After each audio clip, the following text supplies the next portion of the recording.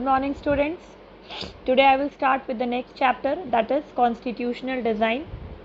So we noted in the previous chapter that in a democracy the rulers are not free to do what they like because they are accountable and answerable to the people. There are certain basic rules that the citizens and the government have to follow, and all such rules together are called constitution. So in this chapter we ask some basic questions about the constitutional design of a democracy. That is, why do we need a constitution? And if we need it, who is the person or who are the persons authorized to write that constitution? What values do they keep in mind? What is their vision? What is their mission while they are writing or framing this constitution? That has to be very transcendental in nature. I mean, it has to live for the coming generations. And once a constitution is made, are we or the people of the next generation authorized to make any changes in it? So we will start this chapter with a case study of a country, South Africa, which initially envisioned a very unique system of racial discrimination. That is why it is called as racial discrimination, because it was a discrimination based on the color of skin, which we called as race. So you would have heard a word called as racism. That racism is when the discrimination is practiced based on the color of skin. That is discrimination between white and blacks. So we'll start with the chapter Democratic Constitution in South Africa. I have fought against white domination. So this is Nelson Mandela, the first black president of South Africa and a very renowned leader. I have fought against white domination and I have fought against black domination. I have cherished the ideal of a democratic and free society in which all persons live together in harmony and with equal opportunities. It is an ideal which I hope to live for and to achieve, but if needs be, it is an ideal for which I am prepared to die. The speech is being given by Nelson Mandela being tried for treason. Treason का मतलब होता है देशद्रोह. By the white South African government. So South Africa was ruled by whites and it was infested by people who were blacks. So the rule of whites over black, and it was very, very discriminatory in nature. He and 7 other leaders were sentenced to life imprisonment in 1964 for daring to oppose the apartheid regime. Apartheid was a very unique system of discrimination based on the color of skin. He spent the next 28 years in South Africa's most dreaded or fearful prison, Robben Island.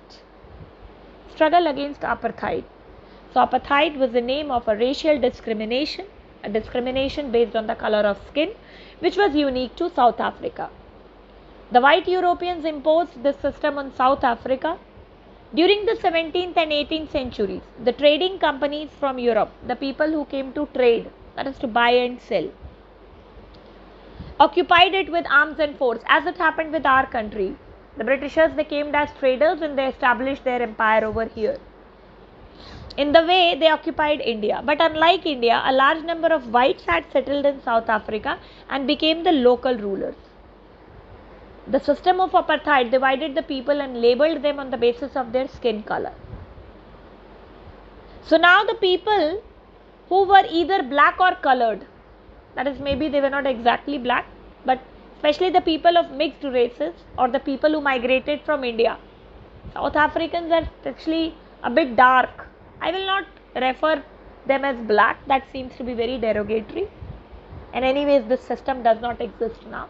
So the people who came from Europe, they were considered white, and the people who came from India and the people who stayed there, they were considered black and colored. The white rulers treated all non-whites as inferiors. The non-whites did not even have voting rights. That is one of the basic fundamental right of a country. If not fundamental, at least legal right. The apartheid system was particularly oppressive for the blacks. They were forbidden from living in white areas. Acute untouchability was practiced. In our country, Article 17 prohibits untouchability because we have a constitution. They were forbidden from living in white areas. They could work in white areas only if they had a permit. They are the domicile, they are the residents of the country. But they were discriminated just because they were black. Trains, buses, taxis, hotels, hospitals, schools and colleges, libraries, cinema halls, theatres, beaches, swimming pools, public toilets, were all separate for the whites and blacks, as it was way back in our country. Untouchability at its extreme. You must have read it in the history that our country since its inception was divided in 4 varnas: Brahmin, Kshatriya, Vaishyas and Shudras. So Brahmin and Kshatriyas were the whites actually, and Vaishyas and Shudras were the blacks. So they had very different areas to live in. Vaishyas and Shudras were not allowed to mingle with these people. They had different schools, and the public places were not accessed by the blacks at all. Why? Because the whites did not allow. Somewhat very same. But Brahmin, Kshatriyas, Vaishyas and Shudras were all from the same country. They were the intruders. Whites were the intruders. And they had established their rule. This was called segregation. They could not even visit the churches where the whites worshipped. Even right to worship was taken away from them. Blacks could not form associations or protest against the terrible treatment. Blacks did not even have the right to protest against this. So you have to bear, you have to just tolerate what is going on with you. You don't have any right. In fact, no freedom of speech and expression. That is guaranteed. Article 19(1)(a) of Indian Constitution guarantees us that. We cannot be suppressed. Since 1950, the blacks, colored and Indians fought against the apartheid system. They launched protest marches and strikes. The African National Congress was the umbrella organization, that is a big organization, under which number of small organizations they work or operate, that led the struggle against the policies of segregation. This included many workers' unions and the Communist Party. Many sensitive whites also joined the ANC to oppose apartheid and played a leading role in this struggle. So there were certain people in whites as well who were sensitive. They understood that what the whites are doing is gross, that is wrong, that is not acceptable. So even they joined this protest. Several countries denounced apartheid as unjust and racist, a very unequal way of treating people. But the white racist government continued to rule by detaining, torturing and killing thousands of black and colored people.